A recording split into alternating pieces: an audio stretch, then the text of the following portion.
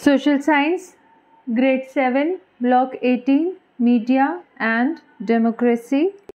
LP1, Role of Media in Democracy by teacher Shikha. Students will be able to explain how a free press helps a people to stay informed in a democracy. Keywords are cover, media, information. Children, a simple question: what kind of news a newspaper covers? So children, a newspaper covers news ranging from politics, business, sports, entertainment and events happening in and outside the country. Newspapers, along with television, radio and internet, is a form of mass media. Mass media communicates and shares information with many people. Today in this video we are going to learn about why a free media or a free press is necessary for democracy. Children, please read your content book thoroughly. Children, please have a look at this cartoon picture. This is an clear example as it is conveying a message that anybody can become a minister in our country, even if he was jailed for a crime.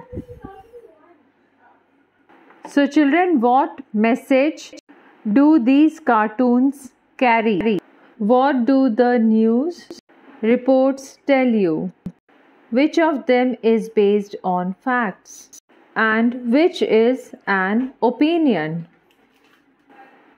So children, as in your content book there are two cartoon figures. One cartoon tells us that ministers can also be criminals and the other highlights the poor condition of a village while the chief minister spends crores on a wedding.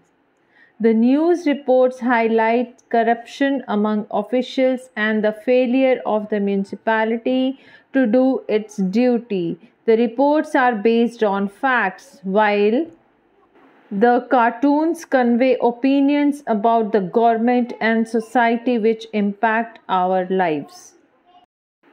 Children, please have a look at the chart I am sharing on the screen. Media in democracy keeps people informed and hears opinion of others, reports, actions, inactions of the government, must be free from total government control. So children, let's generalize our discussion. Why do you think such reports and cartoons are covered in newspapers? Would similar kinds of news be covered in other forms of mass media? Why? How do they influence the people? Children, newspapers cover such reports to inform people about the activities of the government, corrupt practices of officials, and other matters that affect us. In a democracy, all forms of mass media cover information of this kind because it keeps people aware of the activities of the government. This helps citizens to make informed choices at the time of election. Democracy allows freedom of speech and expression. So a free press is important for people to express their views and hear the opinions of others. It also makes the government more accountable to the people.